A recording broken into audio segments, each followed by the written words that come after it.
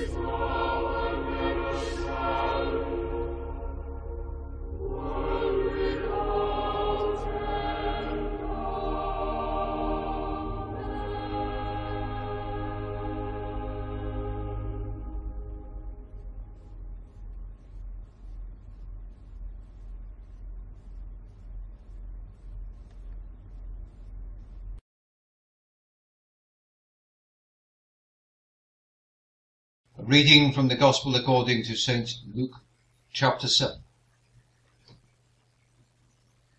When John's messengers had departed, he began to tell the multitudes about John.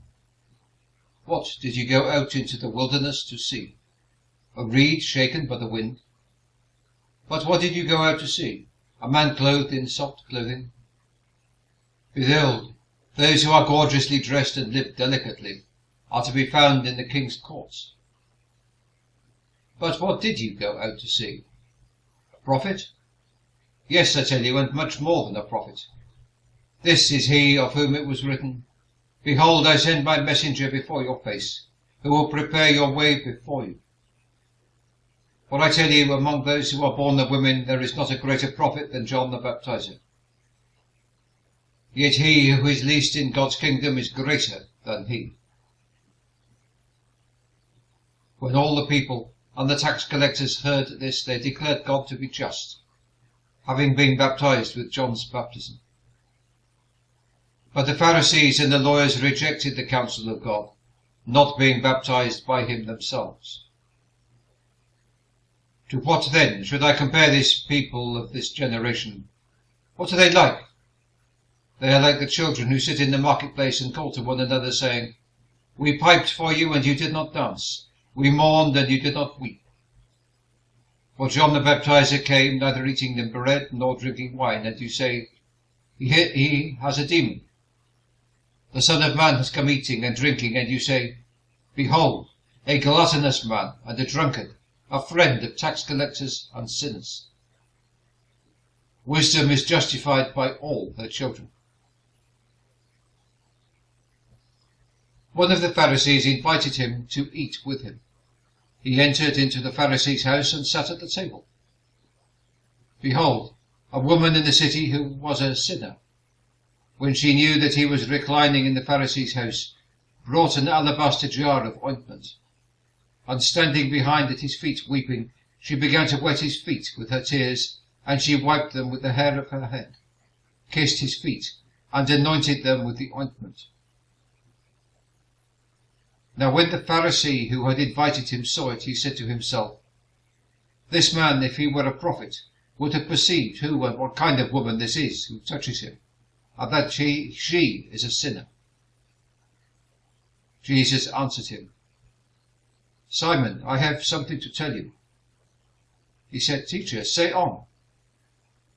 A certain lender had 2 debtors. One owed 500 denarii and the other 50.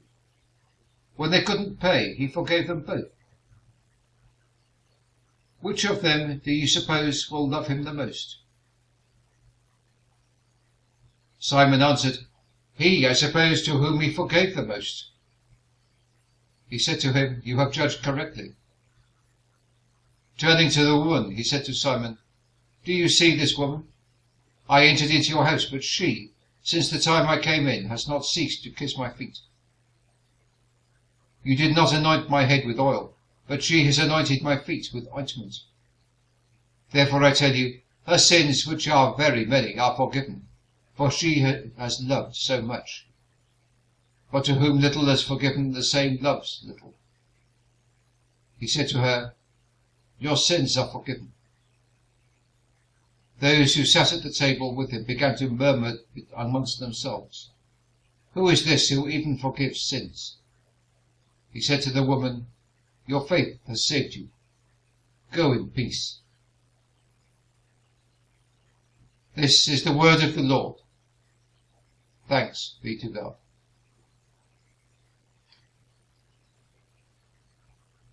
Jesus was dining with an important person, a member of the Jewish religious hierarchy, and we can picture the scene. Lots of show, so that everyone would see how important this man was. Jesus was not that impressed, saying that he had been given food to eat, but no water to wash his feet.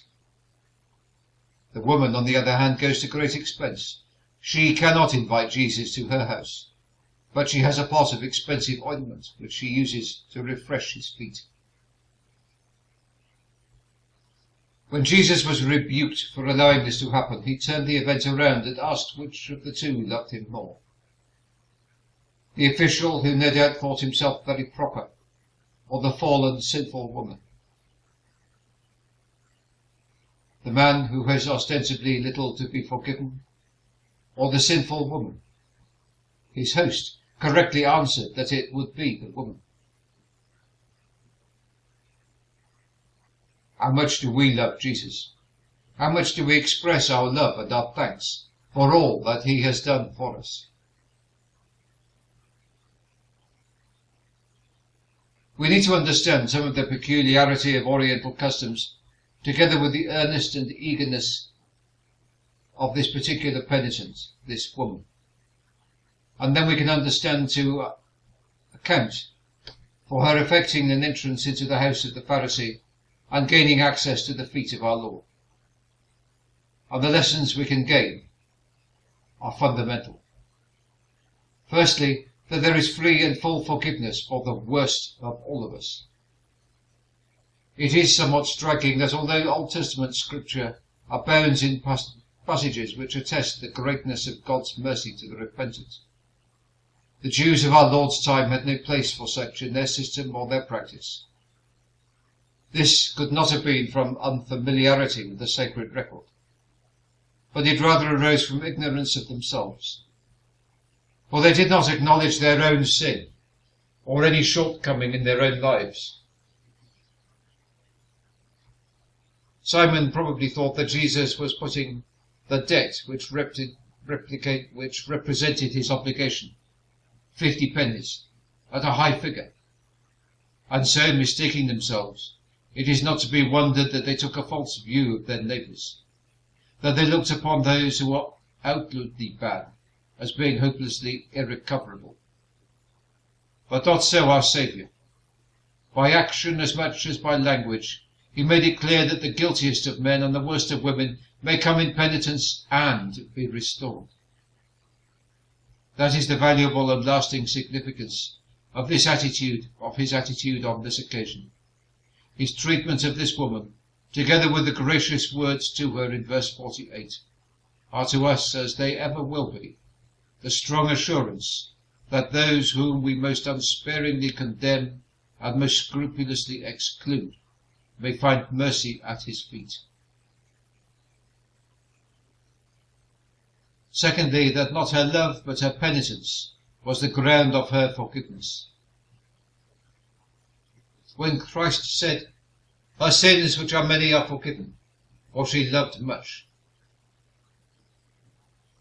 he did not and could not have meant that her love was the ground, but that it was the consequence of her forgiveness.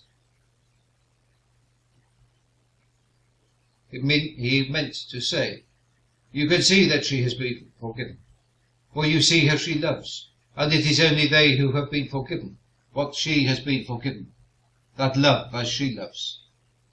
The fullness of her love is therefore the proof, but not the ground, of her forgiveness.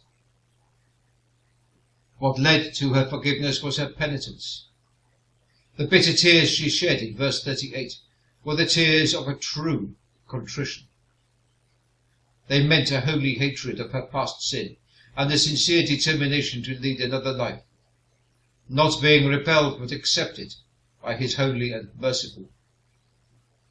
Deep and strong gratitude arose in her, and the penitence, the love and the new and blessed hope surged and strove together in an uncontrollable emotion within her heart. When God shows us our fault, we should go at once to the merciful Saviour, and trusting in him, we are received and restored. And then a pure, deep, lasting love arises in our souls. It is the simple, natural, beautiful outgrowth of penitence and faith. Thirdly, that the sense of God's grace to us all will determine the fullness of our affection toward him. To him whom little is forgiven, the same loves little. If we have an imperfect sense of our guilt, and therefore of God's mercy to us, our response in gratitude and love will be far below what it should be. It is therefore of the gravest importance that we should know and feel our own faultiness in the sight of God. For clearly it is not the magnitude of our past sin, but the fullness of our sense of guilt, which determines the measure of our feeling in the matter of gratitude and love. And it is for this that we must look. We shall find it as we dwell on the greatness of God's goodness toward us, in his providence and in his grace, in the poverty and the feebleness of our filial return to him, for all his love and care and kindness toward us, in the fact that he has been requiring purity of thought and rectitude of soul and sincerity of motive, as well as propriety of word and integrity of deed. For this also we must pray, asking for that enlightening Spirit who will show us our true selves and fill us with a great sense of our own true unworthiness and our many wickednesses.